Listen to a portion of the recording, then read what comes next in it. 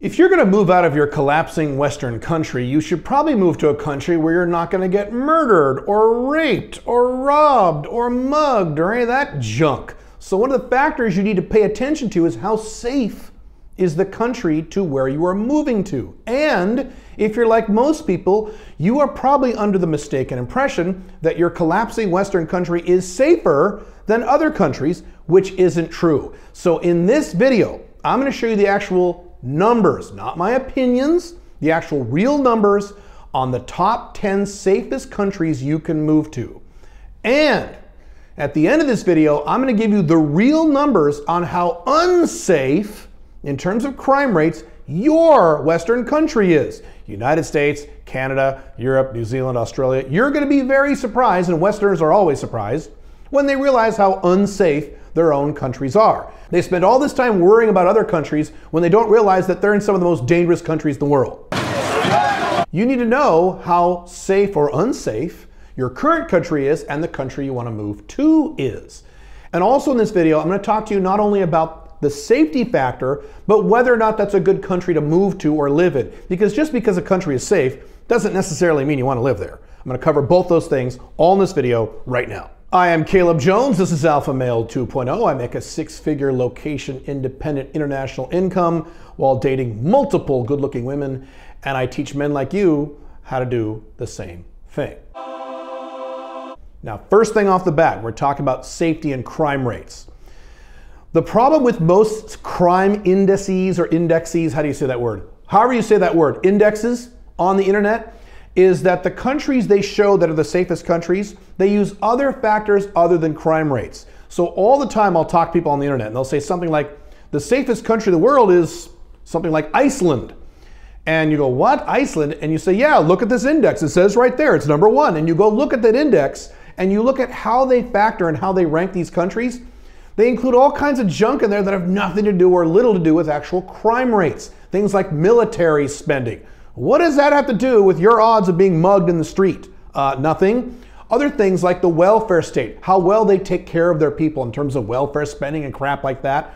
So in this video, I'm going to use strictly per capita crime rates in these countries, and that's it, no other factors. Be very careful when you do your own research on the internet in terms of peace indexes or safety indexes. Look and see how they factor the numbers. Very important. The data I'm using in this video is from World Population Review. There'll be a link in the description. And this is based purely on per capita crime rates for each country and no other factors. Even on that website, there is a safety index and they include a bunch of other garbage. So don't even look at it. It's useless information. All you want to know is your odds of encountering a crime, violent or otherwise, in a country where you live. That's it. No other factors. You're also going to see that in this top 10 list, only one of these countries, only one of the top 10 safest countries in the world are in the Western world. The other 9 are outside of the West. There's another 1 or 2 where it's debatable. It's kind of a gray area whether or not you consider it in the Western world. I'll talk about that as we go along. But only one of these countries is solidly in the Western world. All the West are non-Western countries. What have I been saying for years? The Western world is in a slow state of collapse. And when you have a civilization that is collapsing, are crime rates going up, down, or staying the same? What do you think? They're going up. And like I said, at the end of this video, I'm going to show you the exact numbers on how dangerous these Western countries are as compared to other countries. So I'm going to go through this list in descending order, starting with number 10, ending with number 1. And I'm also going to give you their actual crime index numbers. This is a numbers ranked from 1 to 100, and the lower the number, the better. So if you have a high number, that means you have a lot of crime. If you have a low number, that means you are very safe and have very little crime. And these are the top 10, literally, top 10 safest countries in the world. We will start with number 10. And number 10, believe it or not, is, in theory, Rwanda. Rwanda, yes, Rwanda. That has a crime index of 22.4, which is good. Now, what the hell? Didn't they just have a giant genocide back in the 90s? Yes, they did, but that was a long time ago. A lot of countries can turn around. You can't hold that against them. But the reason Rwanda has been able to pull off this number is 2 things. One is, I don't think I believe the data. I just don't think I believe it. I don't know how that data was verified. Africa is iffy when it comes to data like this. Number 2, Rwanda is a very, very teeny tiny country. And so in a teeny tiny country, it's easier to finagle the numbers because we're talking here about per capita rates. So Would you move to Rwanda? Would you move to anywhere in Africa? Rwanda is actually one of the better countries in Africa. And my opinion on living in Africa is the same as it's always been. And that is, if you are a young, really super ambitious guy and you want to work and you're not afraid of working hard and roughing it for a few years, Africa is a fantastic place to move. I have said that if I was in my 20s and single and had no kids, I would be going to Africa and I would be making a lot of money there, doing cell phone stuff, water reclamation, doing all kinds of things. So if you want to be a very aggressive young man, Africa might be a good idea. If you are in any other category, don't move to Africa. Life is just too hard there. Too many variables, too many negative factors, too many unknowns. Probably not a good idea. And I've talked about Africa in other videos and other blog posts and things like that I've made over the years. Africa's a really interesting place. The population is going to explode there. Very interesting place to watch over the next 100 years. Would you move there? Only if you're a very young, ambitious, very motivated guy and you're willing to work really, really hard. Other than that, I would probably pass on Rwanda. So that leads us to number 9 on this list. And that is, probably to no one's surprise, Japan. Japan is the 9th safest country in the world with a crime index of 21.67, so 21. Pretty damn safe. Yes, Japan is obviously one of the safest countries in the world. It is deeply ingrained in their culture there. It's one of those wonderful places, like where I live in Dubai, where you can leave your wallet in a busy store or a mall and come back several hours later and it'll still be there. Pretty cool. So yes, Japan is very, very safe. They don't have a lot of guns there.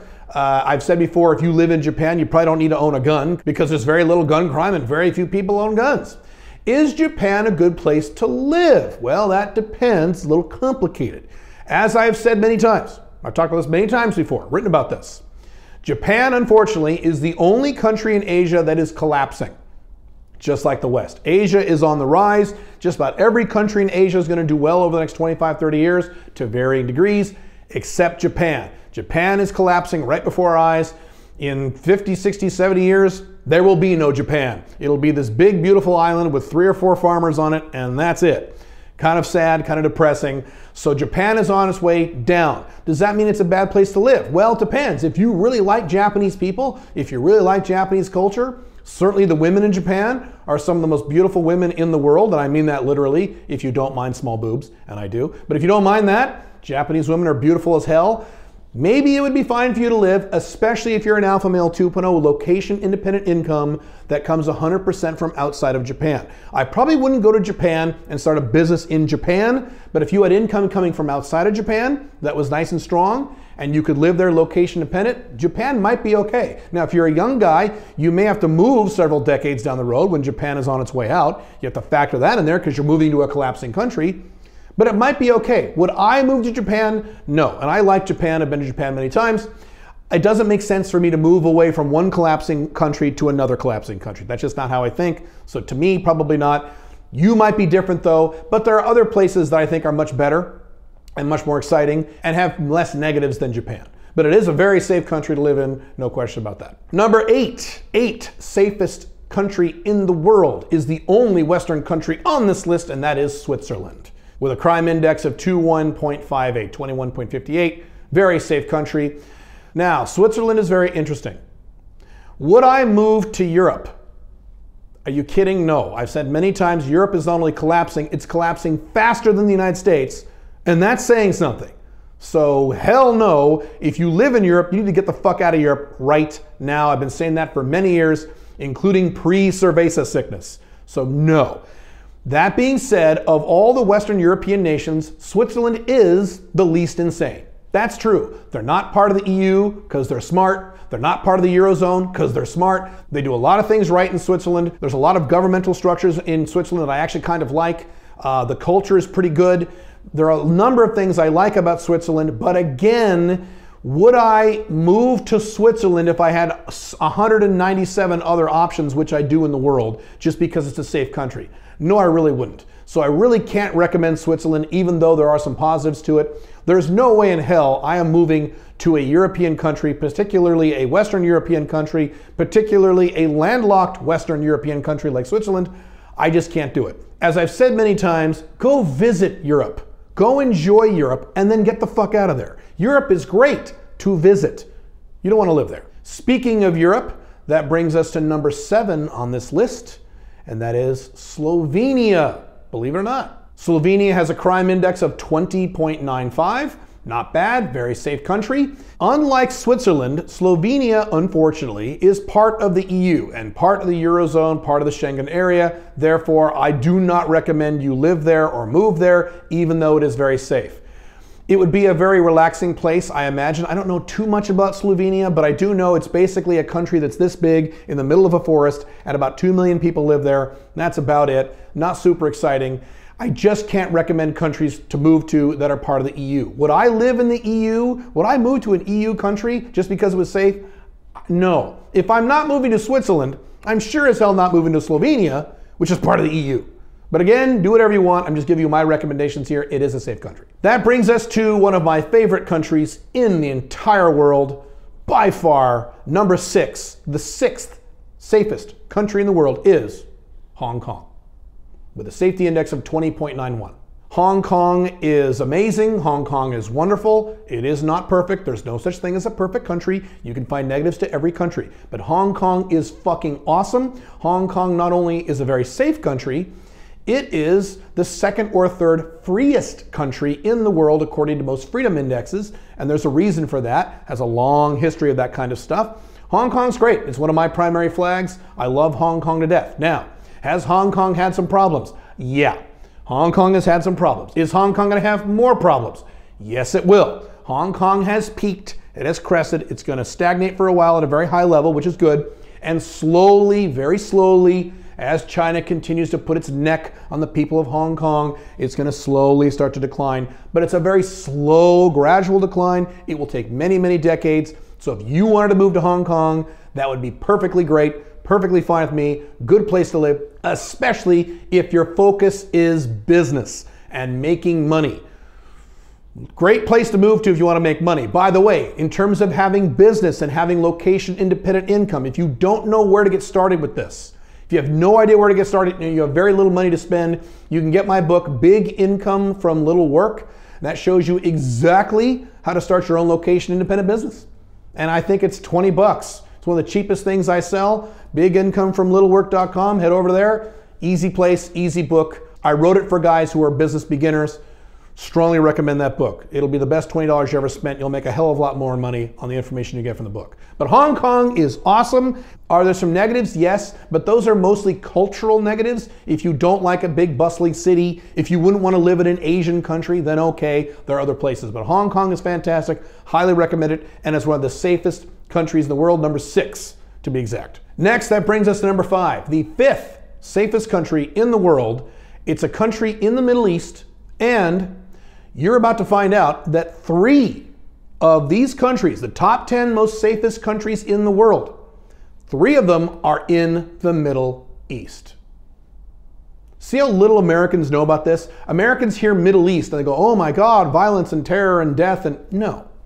3 of the top 10 safest countries in the world are right here where I live in the Middle East. And number 5 is Oman, with a safety index of 20.62, one of the safest countries in the world. Oman is literally about 4 hours from me driving distance. I could hop in a car and I could be in Oman in about 4 hours. Matter of fact, a lot of people who live here in Dubai will do visa hopping. They'll hop in a car when their visa expires or about to expire. They'll drive for 4 hours. They'll cross the border. They'll get a stamp. They'll come right back into the UAE. Cool, great, fine. Oman is one of the more calm, liberalized, westernized countries in the Middle East. Although I don't know much about their residency or citizenship policies, I imagine that would be a very difficult country to move to and become a resident in, so I don't think I can fully recommend that. Plus, there are 2 other countries in the Middle East that are much better than Oman to move to. I happen to live in one of them, and they're both on this list. Next, 4th safest country in the world is the country of Georgia, with a safety index of 20.5. Now, and I have to say this always to my fellow Americans or my fellow ex-Americans. I don't really consider myself an American anymore, but whatever. I'm talking about the country of Georgia in Central Asia. I am not talking about the state of Georgia, the country of Georgia. Georgia is also one of my favorite countries in the world. I strongly considered moving to Georgia. There were only 1 or 2 little things I didn't like about it, but it's a fantastic place to live. Absolutely, if you want to move to Georgia, move to Georgia. It's cheap. It's safe, It's one of the emerging markets of the world. Georgia's fantastic. I have very little negative to say about Georgia, other than the one negative is that it borders Russia, and I don't really want to live in a country that has a direct adjacent border to a country that is violent and or not an ally. And unfortunately, Georgia has a border with Russia, who is controlled by a tyrant who likes to invade countries whenever he wants.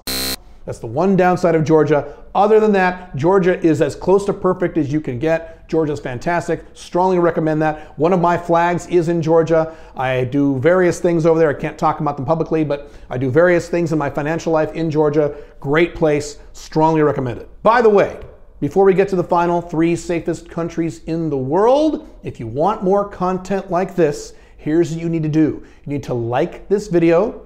You need to leave a comment on this video, even if you disagree with me, that's fine.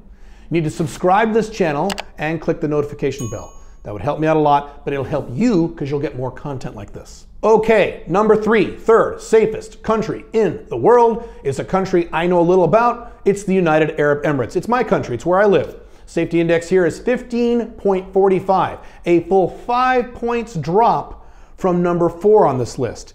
Dubai, where I live, is often ranked as one of the safest, if not the safest city in the world. There is virtually no crime here. There's crime in every city, there's crime in every country, but as compared to other places of the world, this is literally one of the safest places in the world you can live. And I've talked a lot about Dubai. I did an entire video about why I moved to Dubai. Matter of fact, you can click the link up there if you want the 10 reasons why I moved to Dubai.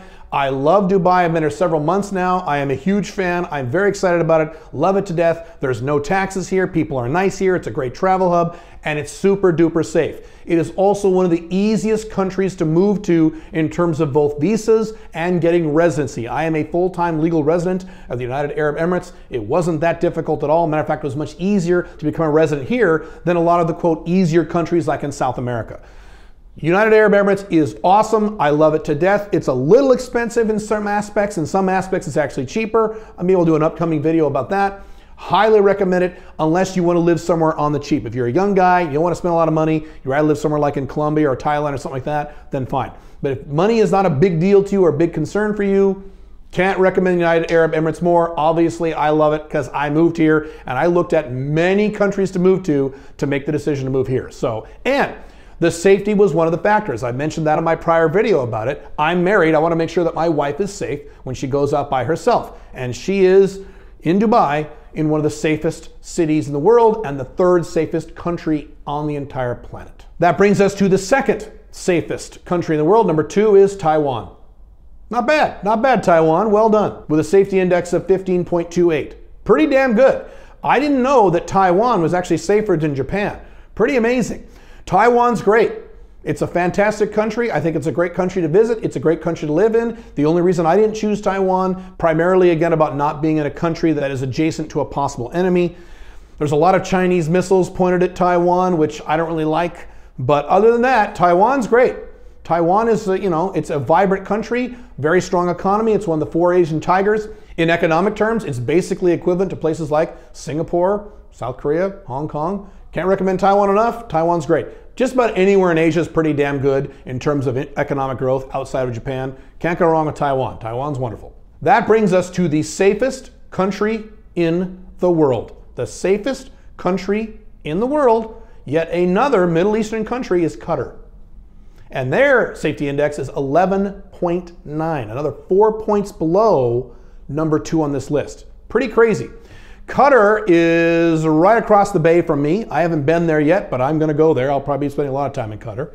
Qatar is very similar to Dubai/UAE. It's a very ritzy, fancy, foofy place. It is one of the more liberalized, economically sound countries in the Middle East. And I don't know a lot about it. I will know more about it later in the year after I visit there a few times. I will certainly do a lot of YouTube videos on this when I spend some time there. I plan on spending a lot of time there. It's basically another one of these wealthy, small countries. And as I've talked about in prior videos, when you're dealing with smaller countries, they're better. They're well managed. They're less of a clusterfuck like the larger countries. Their systems work much better. They tend to be a little more wealthier, or at least they can be, and they tend to be safer. I mean, win, win, win across the board when you move to a small country. That's why I purposely wanted to move to a small country in terms of population when I left the United States. Again, I want to reiterate that 3 of the top 10 safest countries in the world are in the fucking Middle East. Think about that for a minute.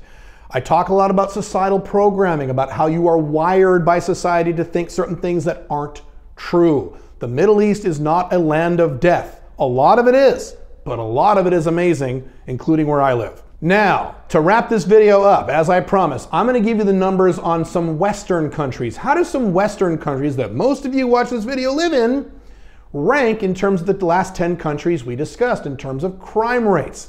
Let's start with the United States. As you know, as we just reviewed, the top 10 safest countries have crime indexes between 22 and 11, right? So guess what the United States number is. What would you guess the United States' number is on a scale from 1 to 100?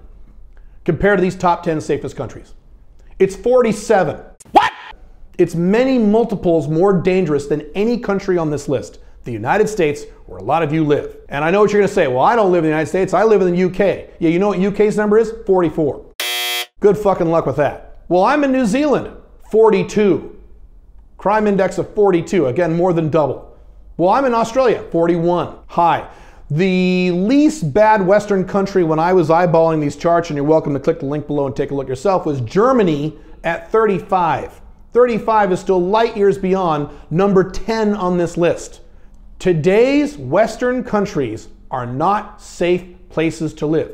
Now, if you compare them to horrible countries like many countries in Central America or Afghanistan or many countries in Africa, yes, they're much less bad than that. But when you compare them to the cool countries that I've covered in this video, they are not only worse, they are many multiples worse. You don't live in some kind of paradise by living in your collapsing Western country. As a matter of fact, you live in the United States, you're not free either, and you can click this video right here where I talk about how you are not free if you live in the United States. I hope this information has helped. I'll see you in the next video. Bye.